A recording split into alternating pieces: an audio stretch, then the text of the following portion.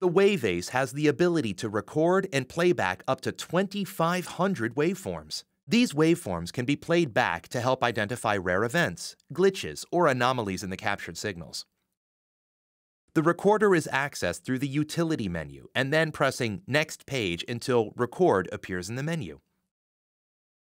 After turning on the record mode, the channel to be recorded, the interval at which to record, and the number of waveforms to record can all be set.